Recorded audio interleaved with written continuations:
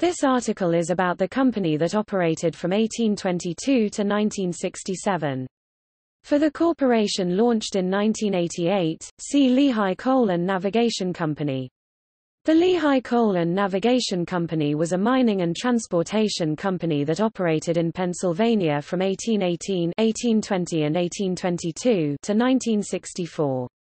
It ultimately encompassed source industries, transport, and manufacturing, making it the first vertically integrated company in the United States, building on two predecessor companies incorporated in 1818. Founders Erskine Hazard and Josiah White entered the coal industry to serve customers seeking a steady supply of fuel for foundries and mills on the falls of the Schuylkill River.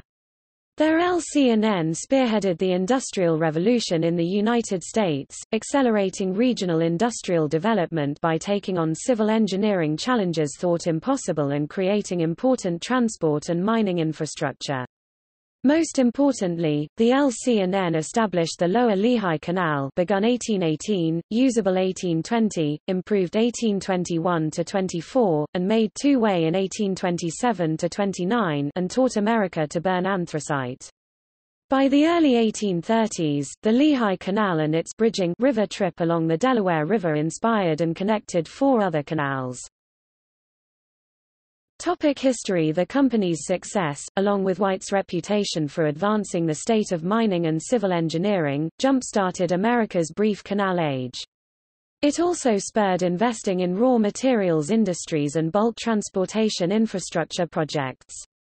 Further, the dawdling funding efforts behind the Schuylkill Canal project, begun in 1814, was finally funded and finished once the LNC had showed the way.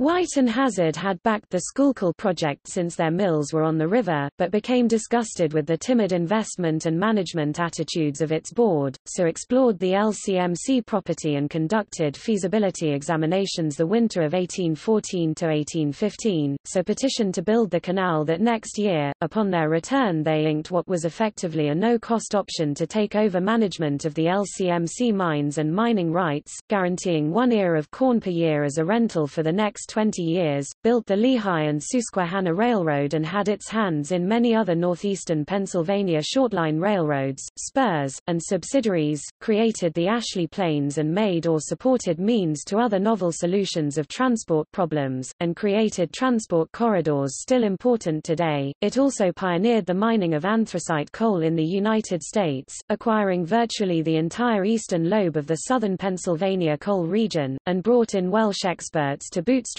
iron production using blast furnace technology in the Lehigh Valley, building the first 6 such furnaces and puddling furnaces to create steel, which the company then provided to its own wire rope steel cable manufactory, the country's first it set up in Mauch. Completing the vertical integration, the wire ropes were then marketed to other mining operations, cable railways, and other industries needing high tensile reliability in managing weighty loads, buying out partner George Houghton, and forming the Lehigh Coal Navigation Company (LC&N) in 1822 by combining the Lehigh Coal Mining Company 1893, the Lehigh Coal Company then, leasing the LCMC's properties, and the Lehigh Navigation Company. It represented the first merger of interlocking companies in the United States. 5 years later, the company built the Mauch Chunk and Summit Hill Railroad, the first coal railroad and just the second railroad company in the country to be constructed after the Granite Railroad of Quincy, Massachusetts. It was founded by industrialists Josiah White (1780–1850) and Erskine Hazard (1790–1865), who sought to improve delivery of coal to markets, and the thickly accented German immigrant miner named Houghton. The company is known in the Lehigh Valley as the Old Company, as distinct from the later 1988 to 2010 company, the nearly same-named Lehigh Coal Navigation Company, the New Company, to the people of the region. Development. In 1792, Hunter Philip Ginter discovered coal on Sharp Mountain, a peak on Pisgah Ridge near today's Summit Hill close to the border between Schuylkill and Carbon counties. The Lehigh Coal Mine Company was founded the following year, but management proved weak and tried to operate in an absentee mode, the officers staying behind in comfort while sending expeditions out into the wilderness for trips of over a year under foreman. These troops would have to trek to the mine site, dig the coal, use mules to bring bags of it to the Lehigh, then cut down trees and build crude arcs near Lausanne Landing and then shoot the rapids of the Lehigh hoping to reach the Delaware. The LCMC only sporadically successfully got anthracite to Philadelphia, and its rights were eventually absorbed by the Lehigh Coal Navigation Company, which leased its operational rights in predecessor Lehigh Coal Company.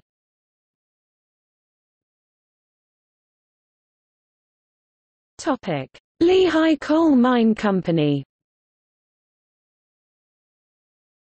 The Lehigh Coal Mine Company (LCMC) was founded in 1792, incorporated 1793, with enough money to buy 10,000 acres in and around the Panther Creek Valley and along Pisgah Ridge, and the aim of hauling anthracite from the large deposits on Pisgah Mountain near what is now Summit Hill, Pennsylvania, to Philadelphia via mule train to arcs built near Lausanne on the Lehigh and Delaware rivers.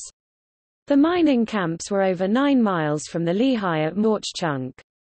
Sporadically active between the years of 1792 and 1814, the Lehigh Coal Mine Company was able to sell all of the coal it could get to fuel-hungry markets, but lost many a boatload on the rough waters of the unimproved Lehigh River, so actually just as often lost money as made profits. Eventually, the owners sold some coal to Josiah White and Erskine Hazard, who operated a wire mill foundry at the Falls of the Schuylkill near Philadelphia. White and Hazard were delighted by the quality of the fuel, and subsequently bought the LCMC's final 2 barges to survive the trip down the Lehigh. Convinced they could much improve the reliability of its delivery, they began in 1815 to inquire after the rights to mine the LCMC's coal and hatched a plan to improve the navigation on the Lehigh as a key step. Lehigh Coal Company. White and Hazard very shortly found themselves advised repeatedly that both the improvements, and the mining operation at Summit Hill, having each repeatedly failed miserably time after time, were both considered crackpot schemes, usually by differing groups of potential investors, the majority opinion being the improvements were more possible, and the coal mining was less likely to be a success. Accordingly, they secured other investors by forming 2 companies, the Lehigh Coal Company (LCC) and the Lehigh Navigation Company, and began seeking legislative approval for improving the Lehigh River with a navigation. The desired opportunity to ruin themselves, as one member of the legislature put it, was granted by an act passed March 20, 1818. The various powers applied for, and granted, embraced the whole range of tried and untried methods for securing a navigation downward once in 3 days for boats loaded with 100 barrels, or 10 tons. The state kept its weather eye open in this matter, however, for a small minority felt that these men would not ruin themselves. Accordingly, the Act of Grant reserved to the Commonwealth the right to compel the adoption of a complete system of slack water navigation from Easton to Stoddartsville if the service given by the company did not meet the wants of the country. In 1817, they leased the Lehigh Coal Mine Company's properties and took over operations, incorporating on October 21, 1818, as the Lehigh Coal Company along with partner Houghton. They petitioned the legislature and proposed acquiring rights to make improvements of the river, for which there was a string of supportive legislation going back decades. In 1820, White and Hazard bought out Houghton and dissolved the LCC on April 21, 1820. Under the conditions of the lease, it was stipulated that, after a given time for preparation, they should deliver for their own benefit at least 40,000 bushels of coal annually in Philadelphia and the surrounding districts, and should pay, if demanded, 1 ear of corn as a yearly rental. The next hurdle surprised White and Hazard. There were in general, as was witnessed by the legislators' comments, a wide divergence of opinion as to whether the Lehigh could be tamed, and perhaps more surprising, there were less backers of any scheme to continue mining coal from the lands held by LCMC. There were simply too many failures over the 24 years of its operations for the peace of mind of many investors. Accordingly, 3 times the funds were raised to improve the river as were raised to put the mining and delivery of coal onto a regular paying basis. Given permission, the 2 companies went to work, and overstocked the market demand in 1820, having opened practical, though not ideal navigability of the Lehigh over 4 years ahead of their targeted 1824. Coal mining and delivery by grading a near-constant descent mule track from Summit Hill to feed a loading chute at the huge slack water pool created at Mauch Chunk, went well as well. The coal deposits were essentially outcrops needing little effort to extract. Riding this success, the two companies were merged into the Lehigh Navigation Company, resolved to apply the high-tech of the American Canal era canals, locks, rails to bringing coal to their foundries and the stoves and furnaces of Philadelphia and beyond. Lehigh Navigation Company, having displayed great technological skills by creating the world's first iron wire suspension bridge, which spanned the Schuylkill River at their wire works, White and Hazard schemed with other industrialists to secure a reliable source of anthracite. To move the coal to market, they entered political negotiations to acquire rights to tame the turbulent and rapids-ridden Lehigh River for navigation. By 1817–18, they had organized the separate Lehigh Navigation Company and had written stock flyers announcing plans to deliver barge loads of coal regularly to Philadelphia by 1824. The LC&amp had trouble delivering anthracite to Philadelphia at costs cheaper than imported bituminous coal from Britain or Virginia. Their last expedition had been sent out in 1813 during the war, and blockade caused bituminous shortages, and by the time 5 arcs were sent down river, 3 sank, leaving the directors of LC&amp disgusted and unwilling to fund more losses. The company began to prepare plans and surveyed sites, and when the state legislature approved the river work in 1818, immediately hired teams of men and began to install locks, dams, and weirs, including water management gates of their own novel design. The desired opportunity to ruin themselves, as one member of the legislature put it, was granted by an act passed March 20, 1818. A brief history of the navigation's beginnings, as Brenkman related in 1884, the improvement of the Lehigh was begun at the mouth of the Nesquehoning Creek, during the summer of the year 1818, under the personal supervision of Josiah White. The plan adopted was to contract the channel of the river in the form of a funnel, wherever it was found necessary to raise the water, throwing up the round river stones into low walls or wing dams, thus providing a regular descending navigation. But it soon became apparent that the carrying out of this plan would not ensure sufficient water in seasons of drought to float a loaded ark or boat, and the success of the whole enterprise hung in the balance. In this contingency, Josiah White, who was a man of great resourcefulness and mechanical ingenuity, resorted to the expedient of creating artificial freshets. Dams were constructed in the neighborhood of Mauch Chunk, in which were placed sluice gates of peculiar design, invented for the purpose by White, and by means of which water could be retained until required for use. When the dam became full and the water had run over it long enough for the river below to regain its ordinary depth, the sluice gates were let down, while the boats, which were lying in the pool above, passed down with the artificial flood. In this manner the difficulty was overcome. Crews were sent up Mount Pisgah to improve the mule trails down from the coal deposits at Summit Hill, Pennsylvania, and others to build docks, boat-building facilities, and the canal system's head-end pool and locks. The canal head end needed a location where barges could be built and timber and coal could be brought into slack water. The challenge was to do it above the gap made by the east end of Mount Pisgah, a hard rock knob that towers 900 feet above the Lehigh River towns Jimthorpe, formerly Mauch Chunk, to the town's west, and Nesquehoning to its north. Both towns are built into the flanks, the traverses, of the mountain, with flats along the river banks. A few decades later, railroads would follow the canals. Within the next 2 years, White and Hazard constructed a descending navigation system that used the unique bear trap, or hydrostatic locks, which allowed the passage of coal boats by means of artificial floods. The coal arrived at the head end from the mines at Summit Hill or down along the steep mule trail from near the headwaters of Panther Creek. It floated down the navigation. At journey's end, the barges were sold as fuel or for Delaware Basin transports. The navigation company began shipping significant quantities of coal by early 1819, ahead of expectations, and attained their goal of regular shipments in 1820. In 1820, the company was combined with the Lehigh Coal Company with the ouster of George Houghton, but was not rechartered officially until 1822.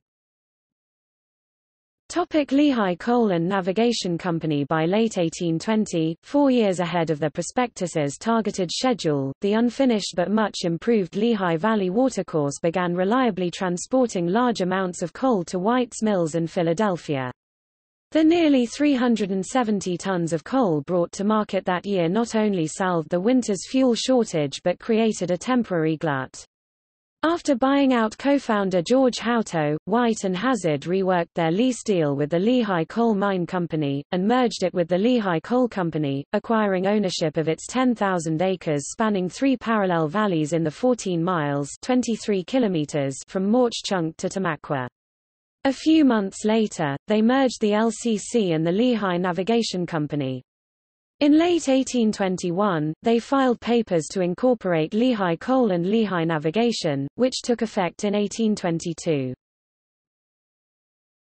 Non-mining ventures. The LC&N Co., under both White and Hazard (1822–1865) as operations managers, was a company constantly looking for innovative solutions to increase business and revenues. The vertical integration many economists credit them with inventing would appeal to them as a very natural way to control costs, hence maximize profitability. The two, and the various members of the corporate board, often heard of ideas that separately, or together, needed financial investment, which the LC&N Company would often join as investors, and often end up providing a later critical boost of finishing financing, investing in such ventures directly, or buying out at a later time as subsidiaries as things developed a proof of concept, track record, better promise, or dependency on another business.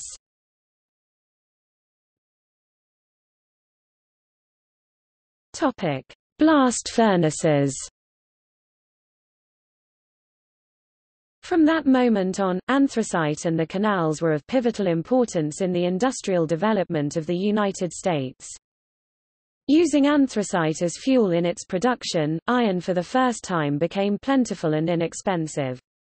For a period of 30 years, 3 decades that shaped the future of the valley, anthracite-fueled furnaces throughout the Lehigh Valley produced greater quantities of iron than any other part of the nation.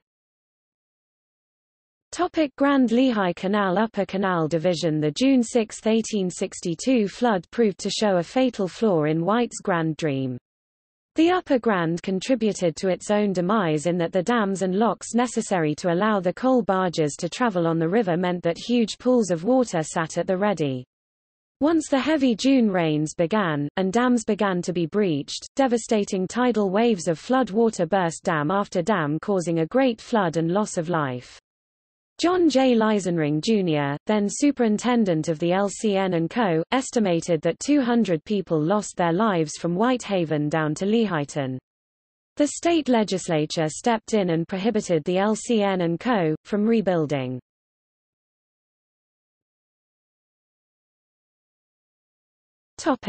Railroads. Primary reference: Haydinger, Earl J. 1964. Railroads of the Lehigh Coal and Navigation Company, Group 9. Railway and Locomotive Historical Society Bulletin. Railway and Locomotive Historical Society, 110–59–62. JSTOR 43518101.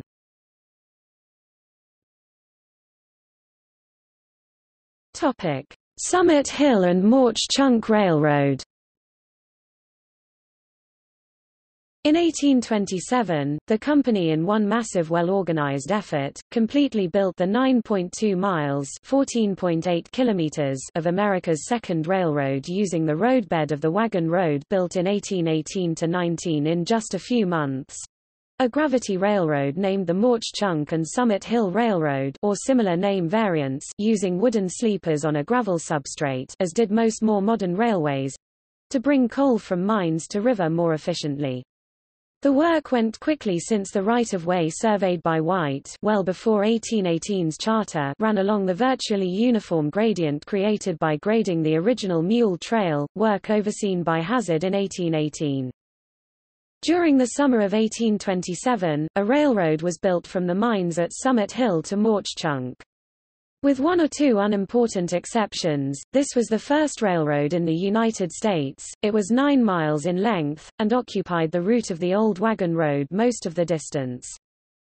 Summit Hill, lying nearly 1,000 feet higher than Mauch Chunk, the cars on the road made this descent by gravity, passing the coal, at their destination to the boats in the river by means of inclined planes and chutes. The whole of this plan was evolved by Josiah White, under whose direction it was consummated in a period of about 4 months. The rails were of rolled bar iron, 3/8 of an inch in thickness and 1.5 inches in width, laid upon wooden ties, which were kept in place by means of stone ballast. The loaded cars or wagons, as they were then termed, each having a capacity of approximately 1.5 tons, were connected in trains of from 6 to 14, being attended by men who regulated their speed. Turnouts were provided at intervals and the empty cars were drawn back to the mines by mules. They descended with the trains in specially constructed cars, affording a novel and rather ludicrous spectacle. 30 minutes was the average time consumed in making the descent, while the weary trip back to the mines required 3 hours. The wagon road to become Gravity Railroad ran from what later became Summit Hill along the south side of Pisgah Ridge to Mount Pisgah to the canal's loading chute over 200 feet 61 meters above the canal banks.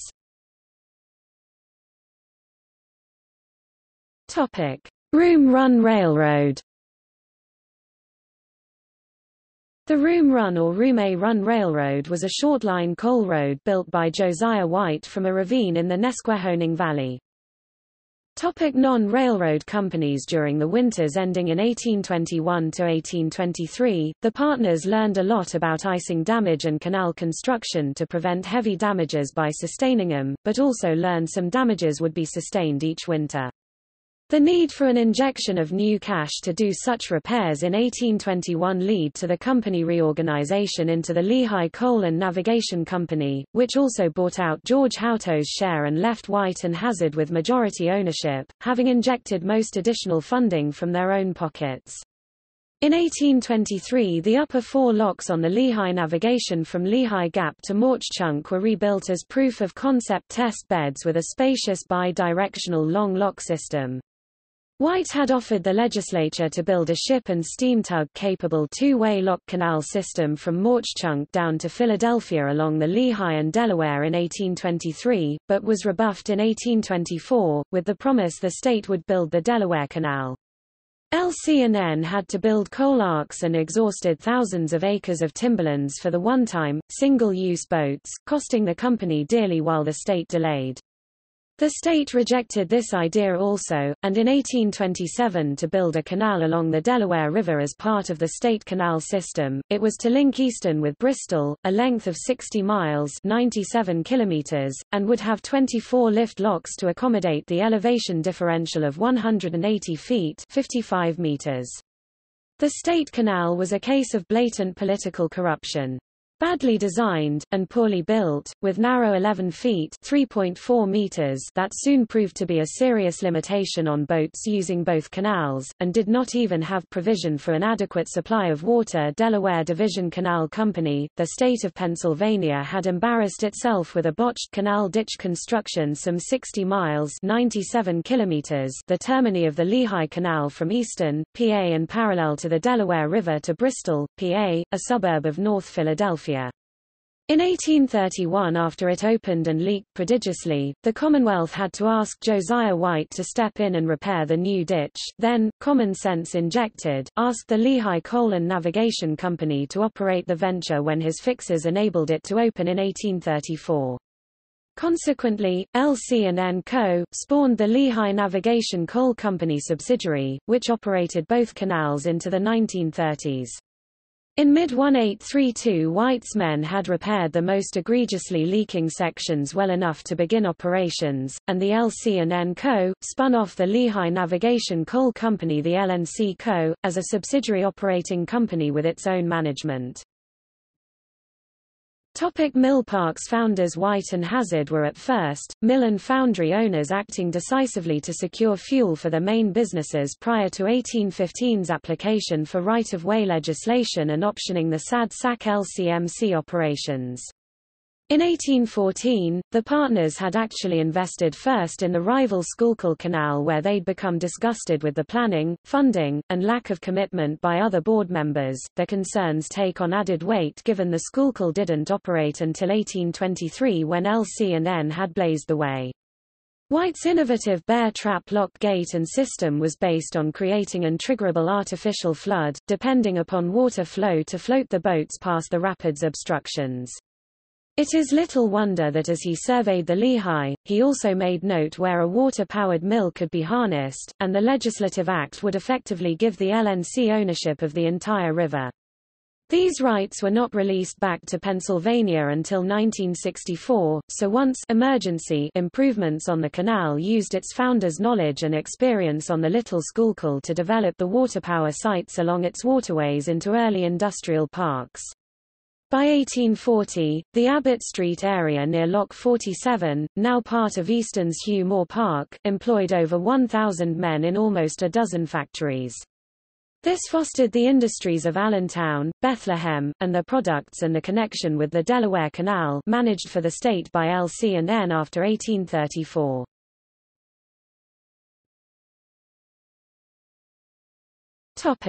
Blast furnaces. In TBDL directors White and Hazard brought in Welsh technical experts to establish the Lehigh Valley's first blast furnaces.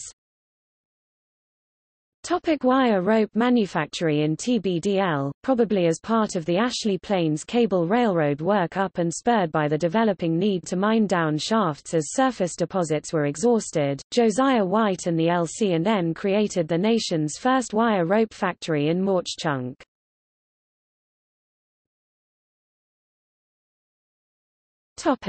Upper Lehigh Canal. With rights of eminent domain granted by the 1837 revisions to the main line of public works legislation, the 45 miles (72 kilometers) lower Lehigh navigation was extended upriver another 39 miles (63 kilometers), the Upper Lehigh Canal, through the Lehigh Gorge from Jimthorpe to White Haven and completed in 1843, giving it the largest carrying capacity of any U.S. canal. Lehigh and Susquehanna Railroad. With a unified legislative and executive push, LC&N spun off a subsidiary to build a railroad connection to the Susquehanna at Pittston just north of Wilkes-Barre over very rough terrain. The multimodal project used a cable railroad called the Ashley Plains, and double-tracked connecting trackage from its foot at Ashley to the barge docks of Pittston and eventually linked up with the 7 first-class railroads that drove spurs into the valley to haul anthracite. The Ashley Plains summit end connected to an assembly yard at Mountain Top, Pennsylvania, and sourced a steep double-tracked rail branch to White Haven where it had loading docks with a meeting of transport technologies feeding a new extension of its Lehigh Canal through the difficult terrain of the Lehigh Gorge. With the political push to connect Philadelphia and the Delaware to the northern coal fields in the Wyoming Valley and to the Susquehanna River, LC&N formed the Lehigh and Susquehanna Railroad empowered with rights of eminent domain. Eventually, both the LC&N Company's Lehigh Navigation and the LNSRR were extended upriver through the Lehigh Gorge from Jimthorpe to White Haven. Other LC&N railroads. By the later 1820s through the mid-1830s, the civic and business leaders of Pennsylvania, Delaware, and southern New Jersey were anxious to connect their young factories with the markets of the Trans-Appalachian territories being settled by tens of thousands of westward migrants. To compete with the B&O Railroad and Erie Canal, they launched the main line of public works to benefit the manufacturers of the Delaware region. The LC&N built a succession of small but influential shortline railways as joint ventures with other investors, each of which concurrently solved an earlier irrealizable and intractable civil construction project. Ownership and operations of all these, as well as their initial railway, the Mauch Chunk and Summit Hill Railway, were ultimately combined under the umbrella of their second, the Lehigh and Susquehanna Railroad. Today, this is a holding company that owns and leases the trackage rights to more visible operating road companies for many important rail corridors in northeast Pennsylvania, subsidiary shortlines Nesquehoning and Mahanoy Railroad, having gained civil engineering experience running a freight line through most of the length of the Lehigh River and across the Delaware. The LC&N chafed at the transport bottleneck of the Panther Creek Valley. With the increasing power of locomotives, the company surveyed and pushed a 7-mile grade up through the winding slopes north of the Nesquehoning Ridge, with several descents, connecting near Hazleton, and the wider valleys of Mahanoy Creek, including that at Tamaqua, Pennsylvania, along the Little Schuylkill River near the outlet of Panther Creek. From Tamaqua, tracks also reached along the Schuylkill Valley to feed the industries of Reading, Pennsylvania, and surrounds. Panther Creek Railroad, having reached Tamaqua, the company built the PCR to reach the main coal-bearing lands 5 to 6 miles to the east up the Panther Creek Valley. Houghton Tunnel, shipping large heavy coal consists over the steep gradients of the Nesquehoning shortline was costly, so eventually the company cut a mile-long tunnel through Nesquehoning Ridge into downtown Lansford, Pennsylvania, which became for a time the seat of its corporate headquarters. This gave the company three means of bringing coal from its mines along Pisgah Ridge and Nesquehoning Mountain until it sold the Mauch Chunk Switchback Railway, which was operating mostly as a prime tourist attraction, the world's first roller coaster. Lehigh and New England Railroad. The acquisition of the Lehigh and New England allowed the LC&N to stop leasing rights to the CNJ and transfer them instead to the new acquisition. Decline. In 1932, the Lehigh navigation was closed after maintenance expenses surpassed operating revenues. By the middle of the 20th century, the LC&N, once a widely diversified company, had become largely dependent on coal revenues, while subsidiaries owned the railroads and other more profitable arms. The softening of demand for coal, as railroads replaced steam locomotives with diesels and other forms of heating came into wider use, cut deeply into corporate profits. Consequently, various boards oversaw gradual contraction of the company and sales of bits and pieces. In 1966, Greenwood Stripping Co. bought the remaining coal properties, most located as originally exploited along the Panther Creek Valley, and sold them 8 years later to Bethlehem Mines Corp. In 1986, shareholders dissolved the company after it sold its last business, Seller's chocolate-covered cherries, to Tootsie Roll.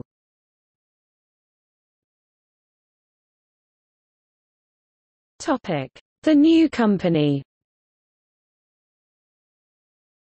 The company name remained associated with anthracite mining through the independently founded and otherwise unrelated Lehigh Coal Navigation Company, incorporated in 1988.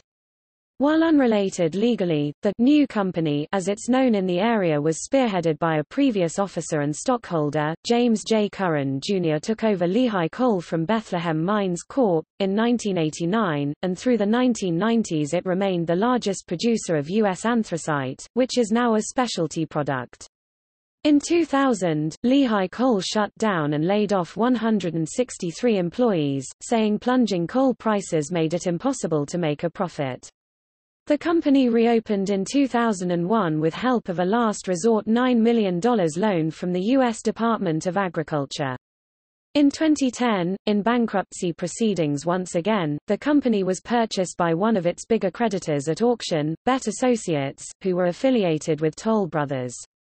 The company properties in between Lansford and Nesquehoning, boasting an EPA permit sign in the same Lehigh Coal Navigation Company name at the company gates along RT 209, were observed in operation during mid-July 2013.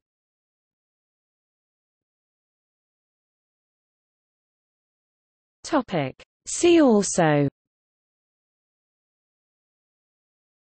Lehigh Canal, Lehigh and Susquehanna Railroad, Panther Creek Valley. Notes